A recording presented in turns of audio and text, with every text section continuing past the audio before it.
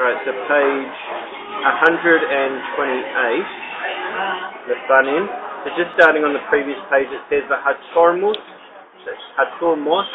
Hayavesh, Kulei.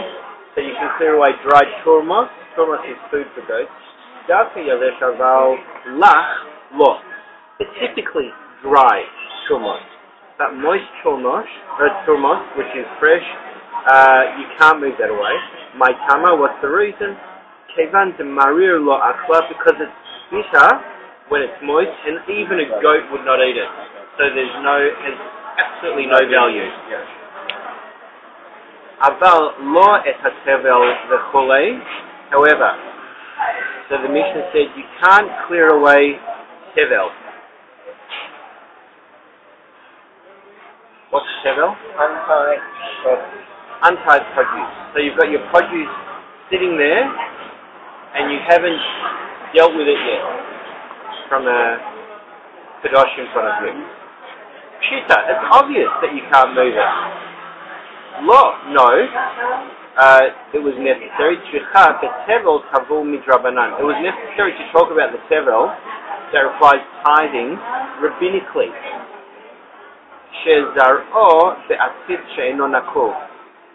For example, where one planted produce in an unperforated flower pot, meaning that it wasn't connected to the ground. And that's why it's rabbinically prohibited. Yeah. What unperforated would mean no sort of no drainage. It has to be connected to the ground in order, biblically, in order mindoraisa to take the meiser and the truma and all that. So you can't take it's mufta, meiser rishon, where truma hasn't been taken. Shita, this is obvious. Lo, no.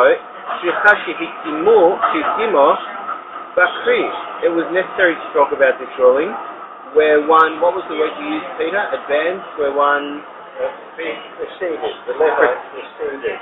Where the Levite preceded the priest. Where the Levite preceded the priest. So if the Levi got his Mesa before the priest went to get his, the Kohen, theoretically, biblically it's fine, you can touch it, I think. But rabbinically, we put a stop to it. Shinital mimenu ma'aser, where Meiser has been taken from the Meiser Rishon, the law nisla mimenu truma gedola, but truma gedola, which would be the original truma of the Kohen, has not been taken from it. Mahu tetema kidama le Rav Papa Labaye. You might have said as Rav Papa said Rabaye. That's the verse which exempts my solution from Truma Gedola if the Levi preempts the Kohen while the grain is in the ears, should also exempt it from Truma Gedola, even if he preempts the Kohen after the grain is told. Kamash Malan, he is a Shanei Le Abaye. The Tana informs us, otherwise, as Abaye had answered Rav Papa. Can you take us through that, please, Peter? I'm not precisely sure where we are. So my mind was just before the law et Maaseh Sheni. Okay. Before that. Just before that. Yeah. Well, I'll start off with law Maaseh Rishon. Nor may one move first time from which truma has not been taken. The Gemara answers, this is obvious.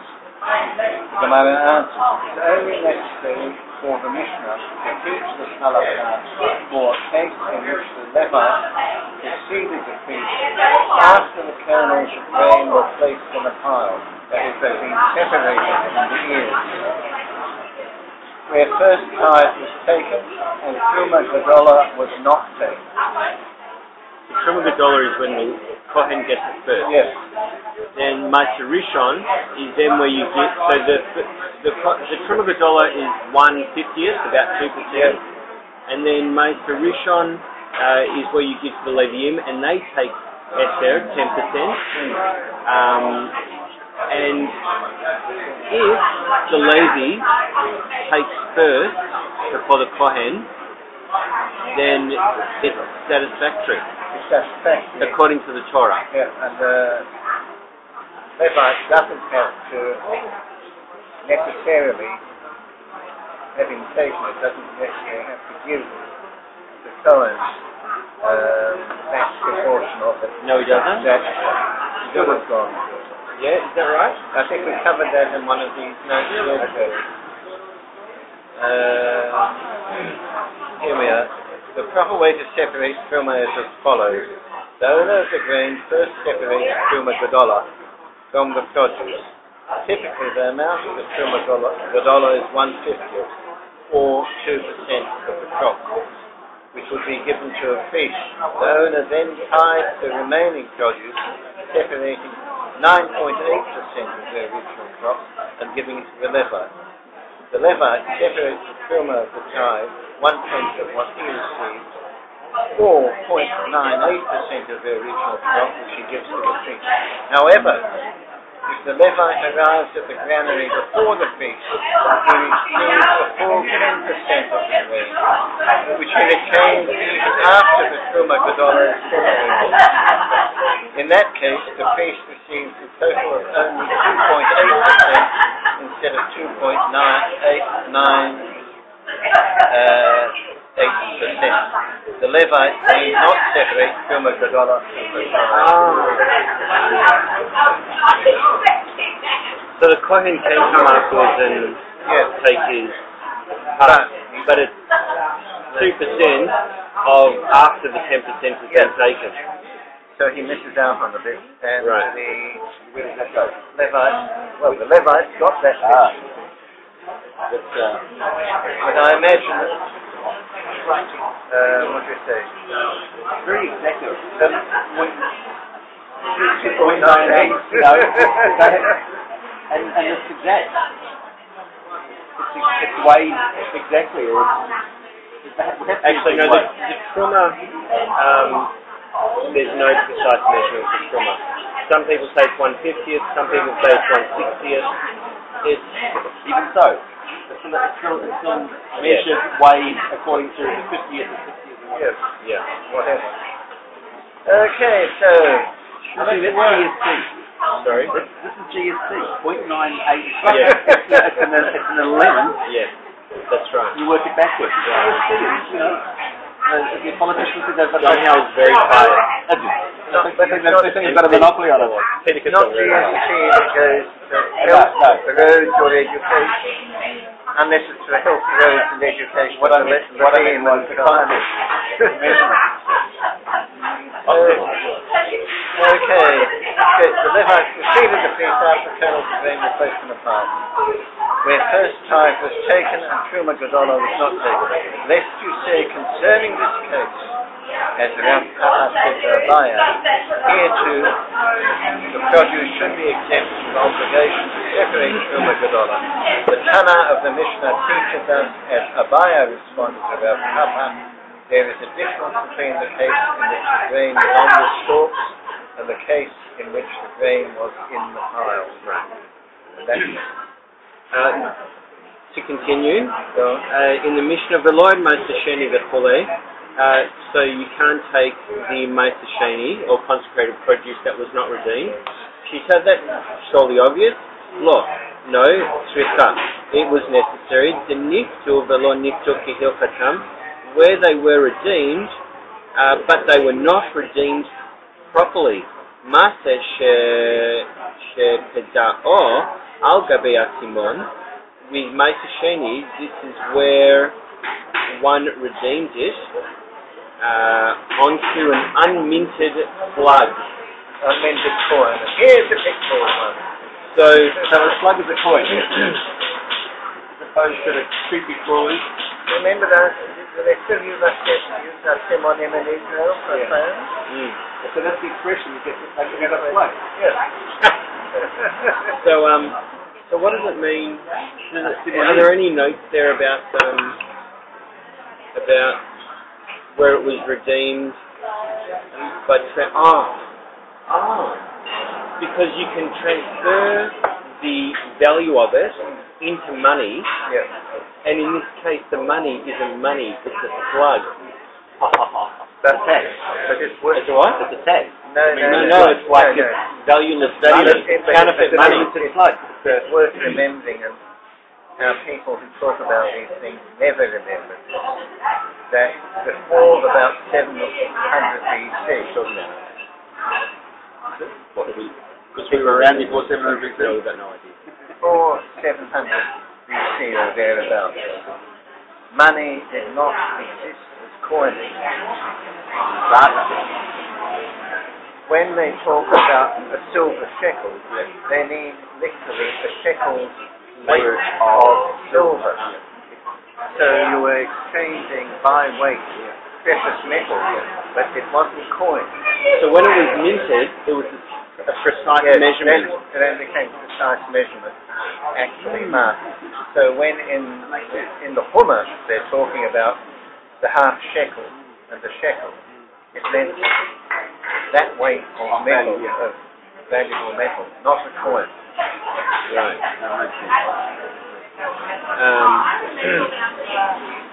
So you haven't done it properly, and that's why they say don't touch it.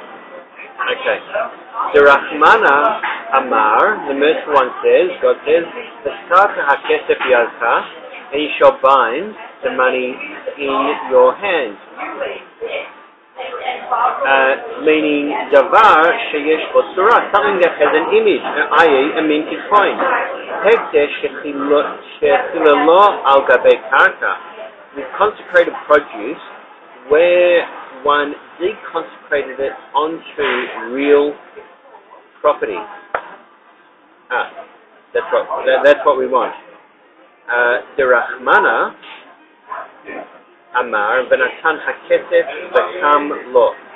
For the merciful one, God says, and he shall pay the redemption money, and it, that is the consecrated object, will be secured to him. I'll just read the way he put it here. When the Mishnah lists consecrated property, it is referring to that which was redeemed by exchanging for land instead of money. And God in the Torah states with regard to this, He will give money and it will be assured to you. Right. Money and not land may be used in redeeming consecrated property. Now, the mission next says, Velo et look. So, you can't move look, except Rabban Shimon ben Gamliel says you can move look. Look is food for ravens. Yep. Ravens, as it said, were kept possibly as pets by the rich, by the gentry, as food. What? Food. No, they were kept as pets according to the notes here. They were kept like canaries, sort of. Well, they're clever animals. You can train them to do things. They look nice and glossy. And the fact that you can afford to feed differentiates you from the peasantry who need all the food they've got. Very good. Tanu Rabbanan, the rabbis taught in the Brisa, Metaltalin et hachatav, we can move chatav. What's chatav? Grass whose roots grow straight down and do not spread to the sides. It is the grass that Joshua used to demarcate the various portions in Eretz Israel. The grass whose roots grow straight down. So they're solid. They're solid. They can't be uprooted easily by trampling on them. That's right. That's why it's good for demarcation. No variation. You can't say it's good. Yeah, it won't move. Yep. So we may move chatav on Shabbat. If because it is food for deer, and matzah because it is food for doves. Rabban Shimon ben Gamliel Omer, after covering shivrei zefuchit, we may even move glass shards because it's food for ostriches. And there's no real extent, just says here, food for ostriches. In Jerusalem Talmud, a Meimah's statement is a tick-up, and Rav Ashi's objection is rejected. If a particular species is unavailable to purchase, one may not move items for its benefit contraband, even if one owns an animal from that species. But it doesn't tell you who would Go and read it. Read what? That ostrich? Yes. Or the glass. Glass for us. If Rabban Shimon ben Gamliel permits the movement of glass shards only where the person owns ostriches, then Rav Nathan... Oh no, sorry, important. Sorry. Oh, this is the Bas Hayana mentioned in Leviticus among the non-kosher birds. This is identified as the ostrich. The ostrich swallows glass shards or other grits to aid digestion in the same way that other birds use gravel. Well, I know that birds use gravel. I didn't think that glass would be part of it. I suppose if it was lying on the ground with the gravel... Yeah, and then just picking it up and taking it in. Okay, so, Is ostrich cut what's got up to be a kosher bird?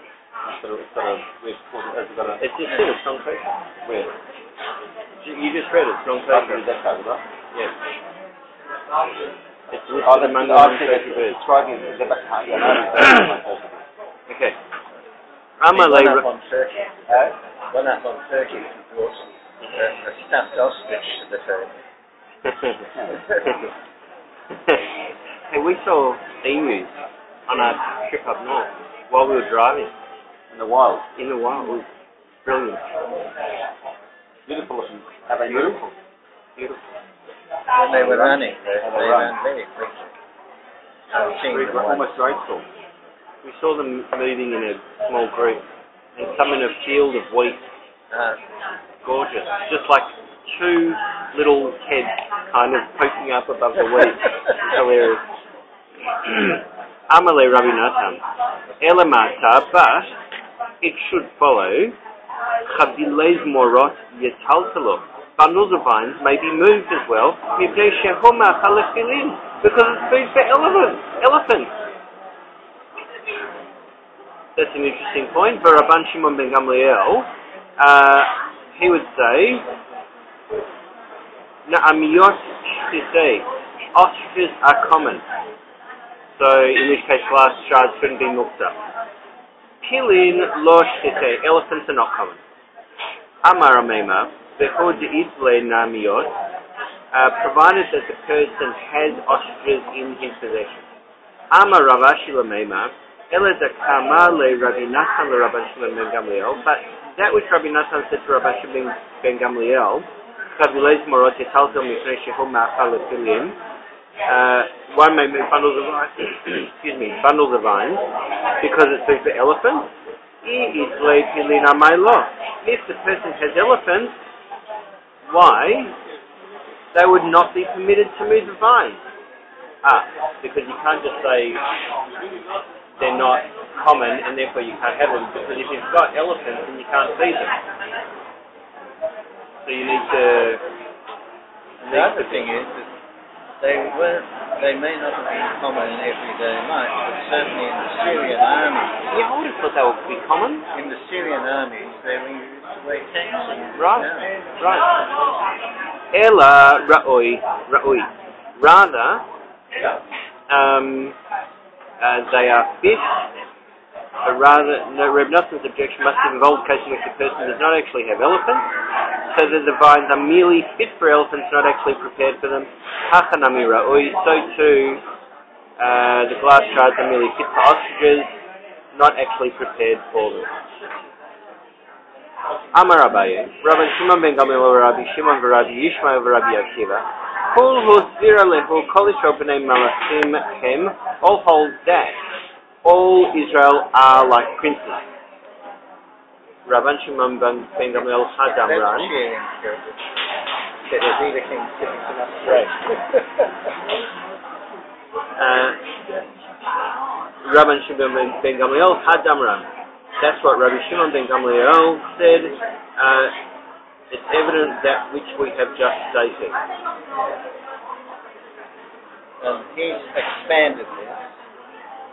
It's stated in the Mishnah that it is permitted to move Aaron. This is because Aaron is food for ravens, and it is as if every Jew owns it was ravens. common. It was common. As opposed to the... Because it was a princely thing to own ravens, as if every Jew.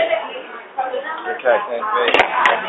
Rabbi Shimon says, Ditnan, we learned in the Mishnah, B'nai Melachim Sachin al Gabe Makotzeihen Shemen Vered. Princes make smear oil on their wounds on Shabbos. Sheken Darkan Shel B'nai Melachim Lasuchacho, so such is their custom to smear on weekdays. Rabbi Shimon Omer, Kol Israel B'nai Melachim Hem, all of Israel are princes. So therefore you can do it on Shabbos.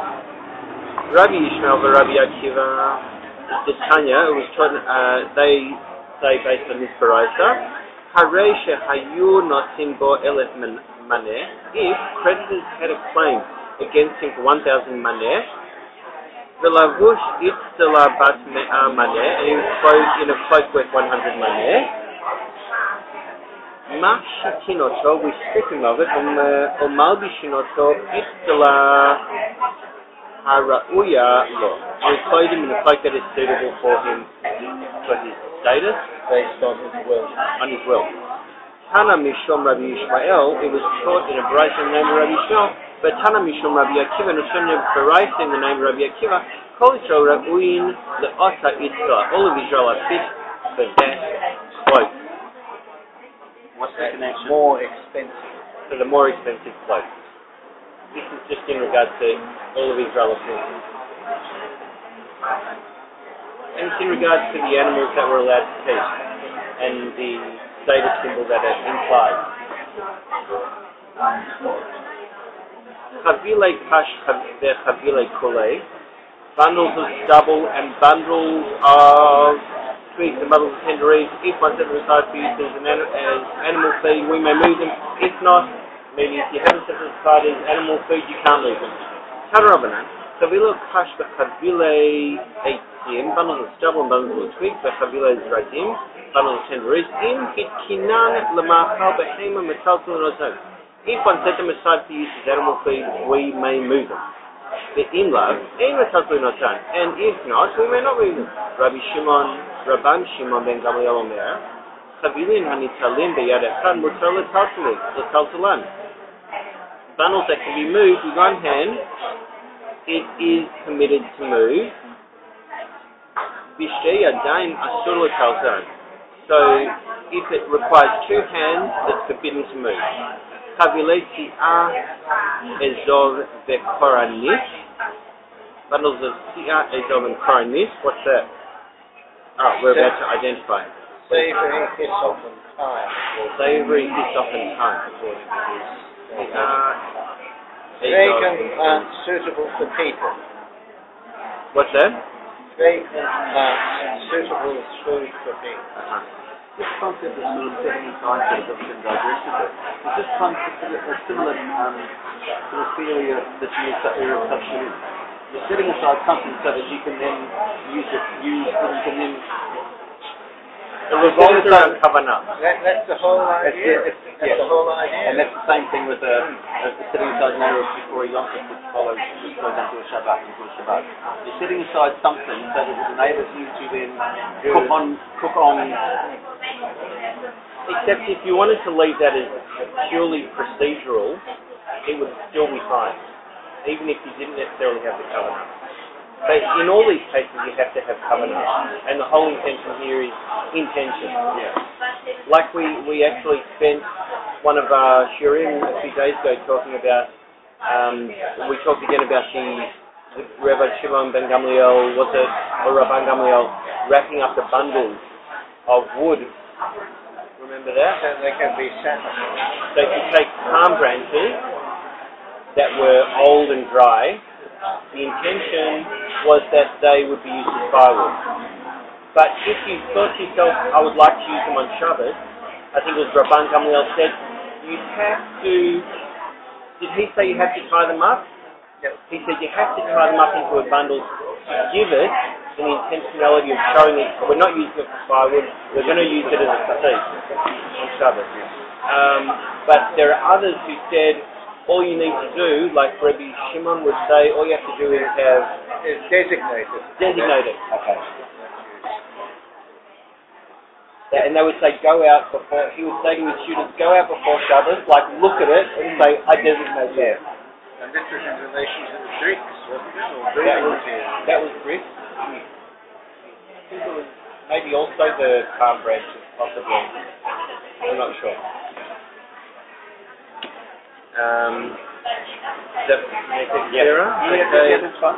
Bundle the Sia is of a crony. If you brought them in dry, then it's for firewood. You can't partake of them on Shabbat. But as for animal food, you can partake of them on Shabbat.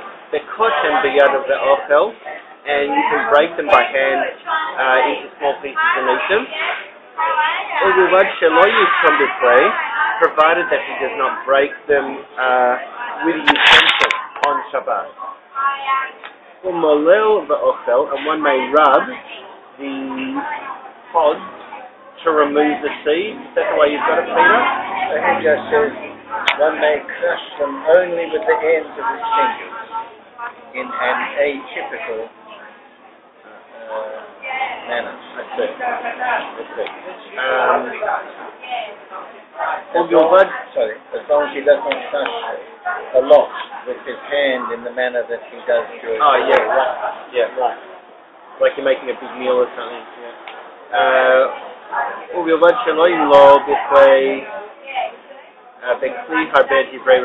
Provided he's not rub a lot with utensils. So that's what Rabbi Yehuda says. So he says you can use utensil, but as long as it's not a lot. He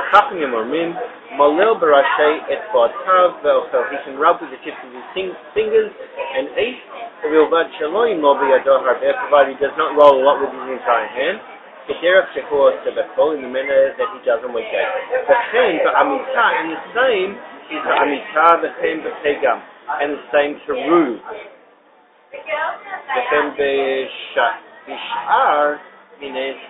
What's Ru? Ru. From the Greek, heganon, a plant from the Rusa family. That's giving you a lot of useful information. Not even a picture. Too hard basket.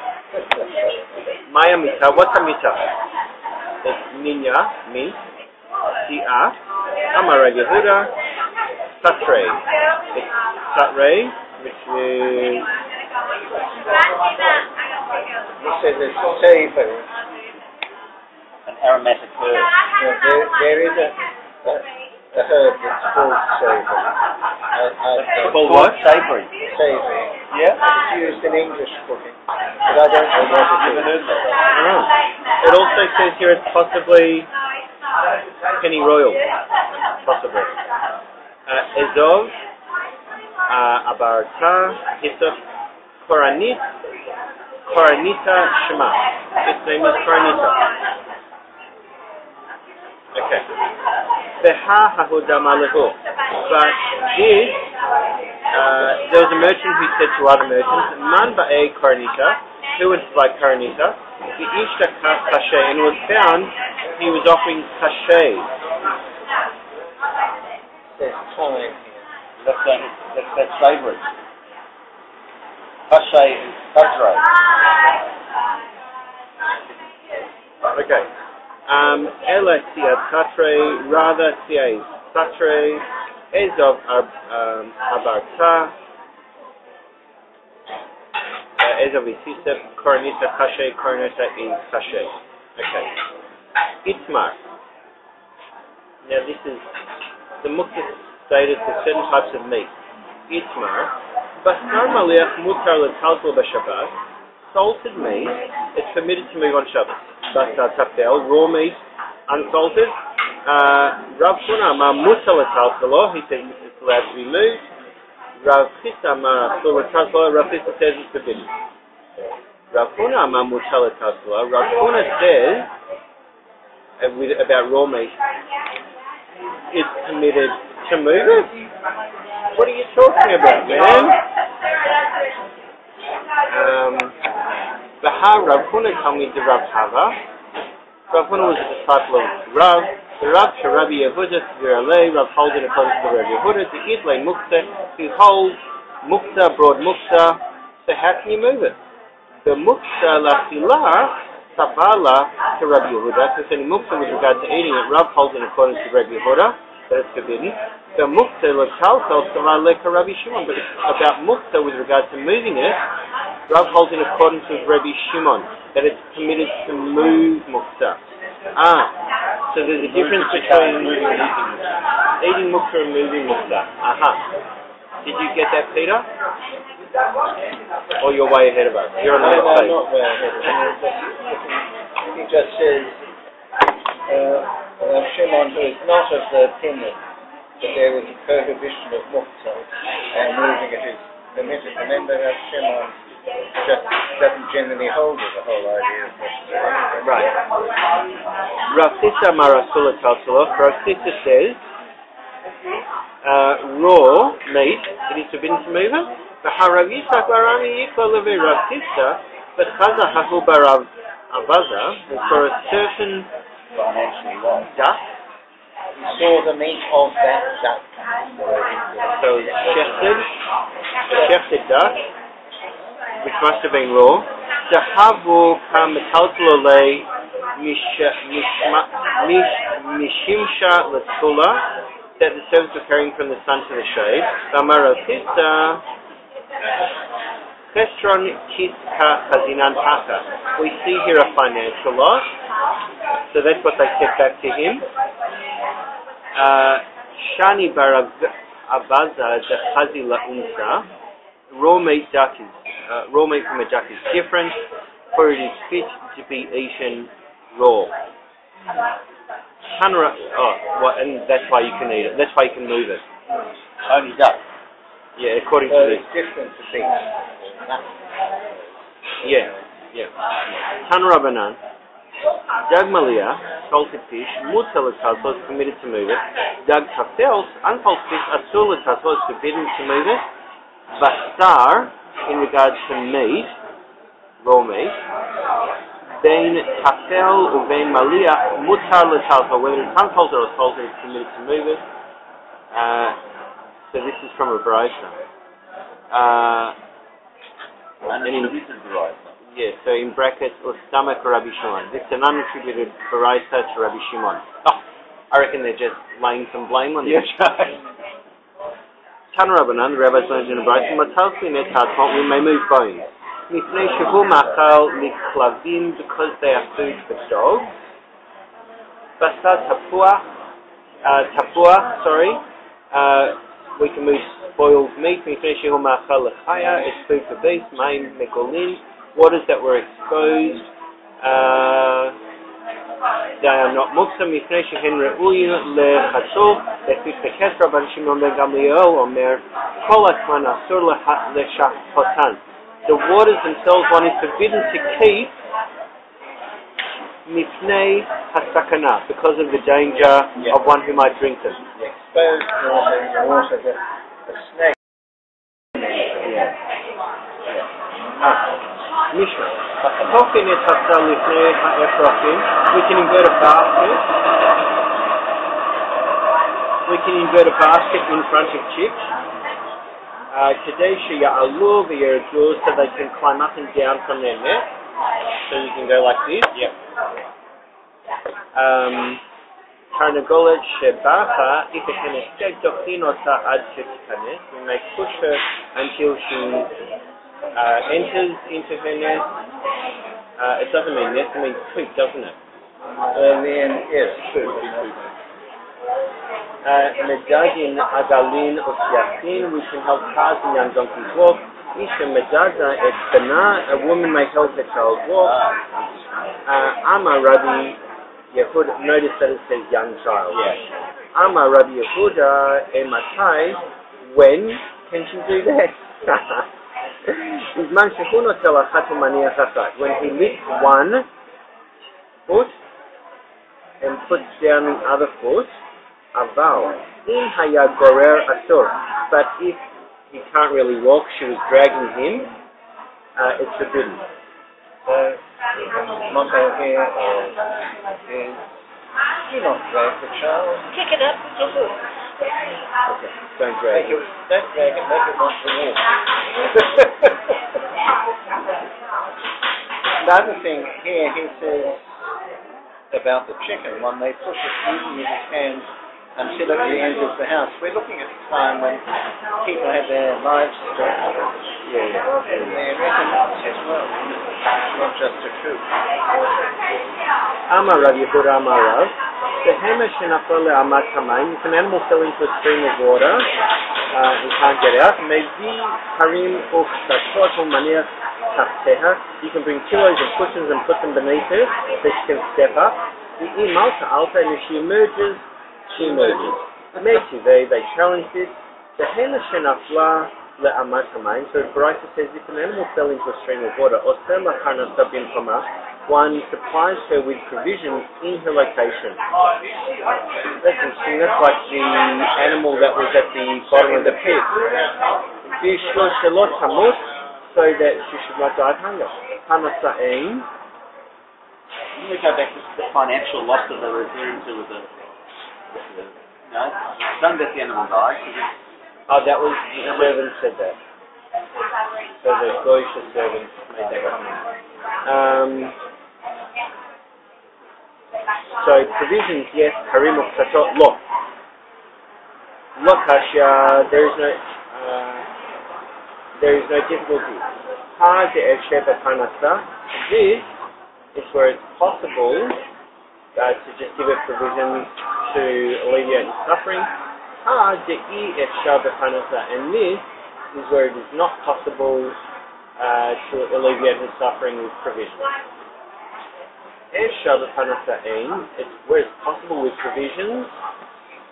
So this is what the Braisa actually meant. Where it's possible with provisions, yes, you can do that. The ilo, and if not, maybe karim uchtatot maniach tachteha. He can bring pillows and cushions and place them beneath it. Good. So that the animal can climb out. The hakam mevatel kli mehet. That's like the third or fourth time we read that. The hakam mevatel kli mehet chatot, but he's nullifying the preparedness of a utensil.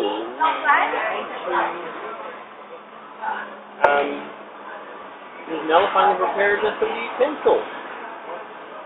It makes good sense. He holds nullifying the preparedness of utensils is rabbinic.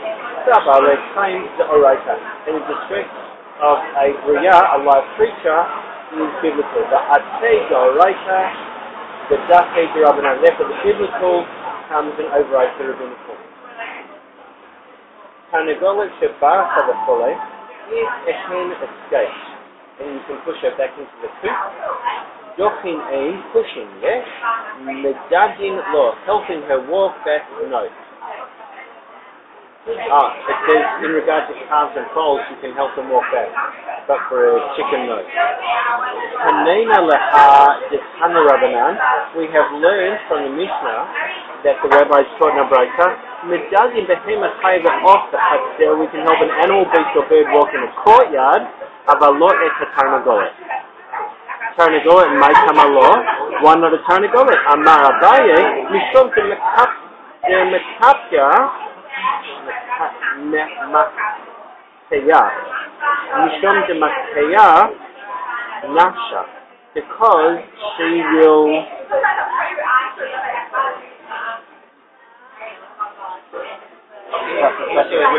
you're ending up lifting it, you're ending up not, you're not helping it more.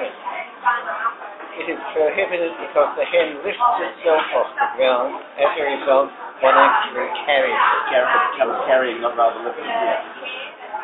Tanechada, one bright mistake.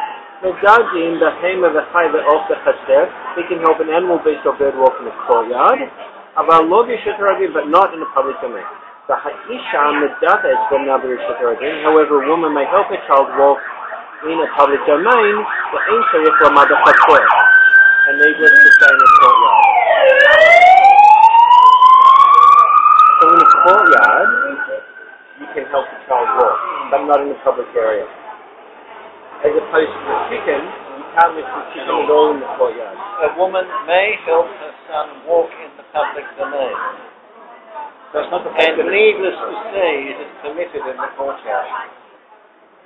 That's not a question of being in a private or a public courtyard. No. Or domain. No, that's not a question If there. a kid can do it in public, Yeah. then you can you can assist the kid in public, you can certainly assist the courtyard. Yeah.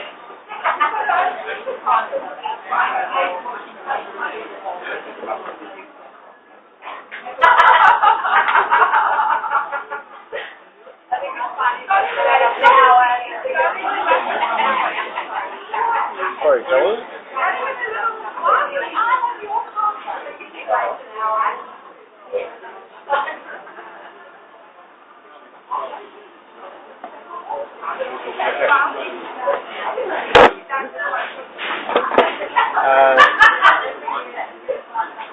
Tanya and Daf, is that where we are? Another bright state. Ein offering the hem of the favour also so we cannot lift an animal, beast or bird, even in the courtyard. Aval Jochim Bahen Shi Kanso, but we may push them so they'll enter into their case. Kagufa Kasha. This is self-contradictory. I bet you it's not. Yeah, it makes good reading though. Amras Einofim. You say we may not lift the animal. Aval Gaduya Medaginan, but helping them walk, we can help them walk. Hadar Amras, then you say Jochin Ein Medagimon. We can push, yes, but helping them walk, no. So what's the answer? Amar Abayah. Say for Adkan Lakarnagola, in the latter part, we come to the case of a hen. This in the Baraita. In the latter part, we come to the case of... Oh, I see. Do you want to read that part, Peter? You know The latter clause, which states that one may not help it walk, we came to the halacha of the hen, which, as mentioned above, one may not help it walk. Having mentioned moving the hen, the Gemara cites that which Abayah said. One who slaughters the hen should force its legs into the ground, or alternatively lift it entirely into the air. Failure to do so leads to the concern lest the hen place its claws into the ground and convulse during the slaughter and dislocates the sides in the trachea and gullet, which would invalidate the slaughter and render the hen an unslaughtered animal carcass. The minds of these men.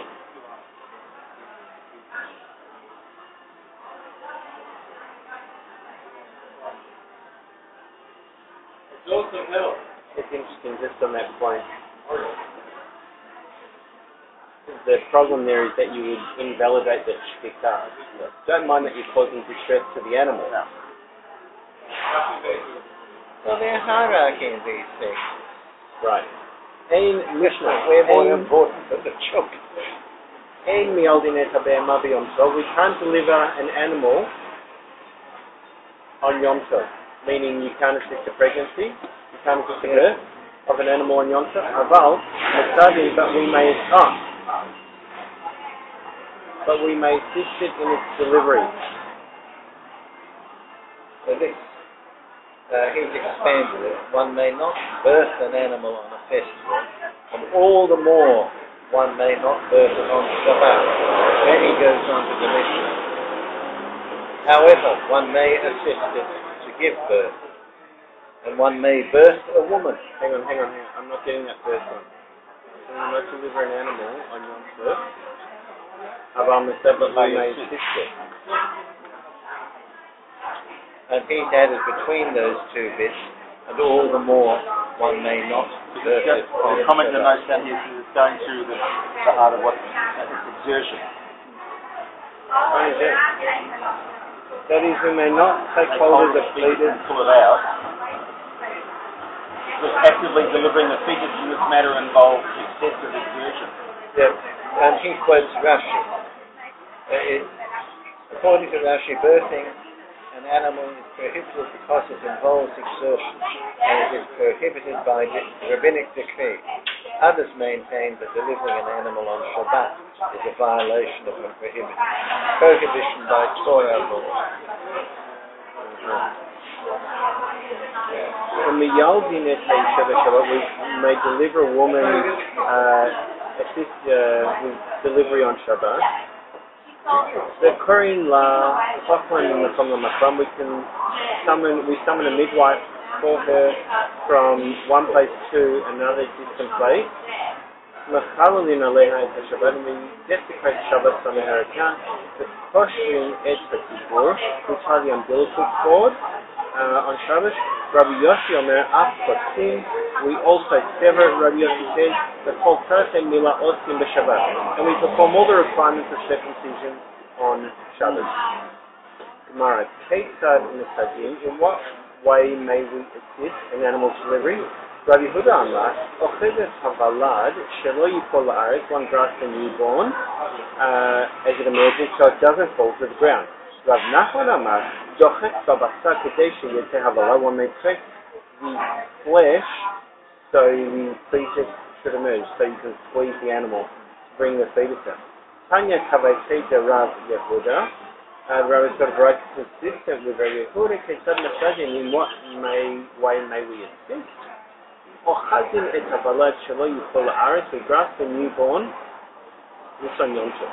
We grasp the newborn of the animal so that it doesn't fall to the ground, but not fair, a little bit chosmo, and one blows into its nostril, clear its nose capacity, but a 10 Lord dad at Latosh Tiv Kadeshina, we place the teeth into its mouth so it should suckle.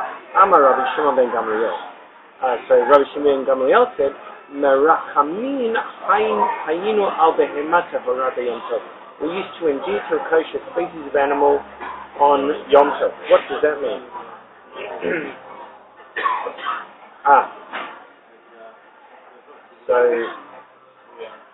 So the animals don't get neglected after they're born. Hechi Avid, what does one do? Amar Abaye, Mevi Bul Shel Melach. You bring a fist-sized lump of He's expanded it. Abaya said, if the mother does, and this is the expansion, if the mother does not draw her offspring near and tend to it, then goes back into the translation, one may bring a lump of salt and place it in the animal's wound, so that it will suffer. So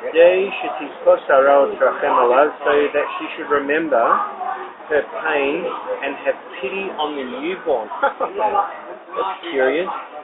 Ouch. Mezalkin me shilya al gabe balad, and we dash water of the afterbirth on the newborn. Kedei shetaria reiko utrachem alav. So she should smell it, sense and have pity on the newborn. That particular part's interesting. With newborn birds, you don't touch them because the smell that you from your fingers, the scent, the mother bird doesn't go near them. So now it's saying if you had to intervene and you had to touch the animal, put the afterbirth juices on the child. That's very clever. The Dafka Tahora, and this is only for kosher species. Aval Termea law, and for non-kosher, no. My Tama, what's the reason for non-kosher? We don't do it for non-kosher. Termea law marchaka valda, because the non-kosher species does not reject the offspring of the newborn. And if she does reject the offspring, lo mekarba, she will not accept it with these devices we talked about. Miyaldin et haisha v'kolei, so the Mishnah said we deliver a woman of her child, mikdi. Now, Tana le miyaldin et haisha. The Mishnah has stated we deliver a woman. V'korin la chachma v'mekom lamakom, and we summon for her a midwife from place to place. Machalulin alei et Shabbat le'toye mai. What? So what right do we desecrate the Shabbos on her account? La'atoye had the Tanu Rabbanan to include that which the rabbis taught in the Brisa. Im haytat shechalaner, if she needed a lamb during what's it called? During birthing, during delivery. Chaverta madleket la etaner. Her friend lights the lamp for her On Shabbat.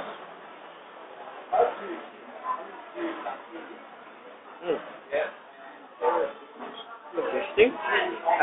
Ve'im haytat shechal l'shem, and if she needed oil, chaverta mevia l'shem beyad. Her friend brings her oil in her hand. Ve'im eino tipek beyad, and if in her hand is insufficient oil, mevia bisara, she brings in her hair. Ve'im eino tipek bisara, and if in her hair is insufficient, mevia la bichlei, in a container, in a usual way. Amama, the master said, Im haytat shechalaner, if she needed a lamp, chaverta madleket la etaner, her friend may light a lamp for her. Shita, this is obvious. Look, no, it's not obvious. It's necessary in the case of a blind woman. I would have just said that she could be in the middle of a labor pain and she couldn't light it properly. You might have said since she cannot see, it is prohibited to light the lamp for her. Kamash Malan, the Brisa informs us, her mind is put at ease. She reasons if there is something, my friend will more readily see it and do it for me. Yes. Good. Im haytat shechal l'shem v'choliv, she needed oil. Wow, on your first day back, that's a big one. Im haytat shechal l'shem v'choliv, she needed oil, etc. So this is from the Brisa. She can bring it in her hair or in her hands or whatever. How did she bring it in her hair? Like a mop. Like a natural oil of the hair, or what does it mean bring it in her hair? Dip it in. I think the way it probably works is this. First, you're bringing the oil in an atypical fashion. So first you put some oil in your hand. If that's not enough, you then dip your hair in oil and you wrap up with the oily hair. And if that's not enough, then you bring a container. Or it could be, in modern day, it could be a wig. Just get a wig and turn it upside down in oil. Right, and then you just bring the wig like this. Use the Seifuk le mishum pizza. I never taste anything serious. No, that's right. Yeah, starting tomorrow, make your mind. I know. Seifuk le mishum pizza. It should emerge because of the prohibition against squeezing out on Shabbos. Because obviously you bring it out. Rabba and Rabbi Yosef to Amei Tavayehu, they both said, there is no squeezing out with hair. Ravashi Amar, Afil Tema Yesh Tita Besi'er, even if you say there is a biblical squeezing out in her hair, Mevia La Bichle Derech Sa'ara. She brings it to her in a container by means of her hair. Techamet Esha L'Shanuye Mishaninam. For as much as it is possible to deviate from the normal melacha, we should deviate. Amar Rabbi Rama Shmuel Haya, with a woman who just gave birth, calls man she hakever patuach, as long as the womb is open, bein amra chuka ani, bein lo amra chuka ani. Whether she says I need it or whether she doesn't say I need it, mechalalin aleha et hashabbat. We desecrate the Shabbos on her account. Nistam hakever, once clothed, bein amra chicha ani, bein lo amra chicha ani. Ein Machalin Alea Et HaShabbat. Whether she says I need it or don't need it, we do not desecrate the Shabbos on her account once the room is closed. Well, that was a On biggie. that note, we will close.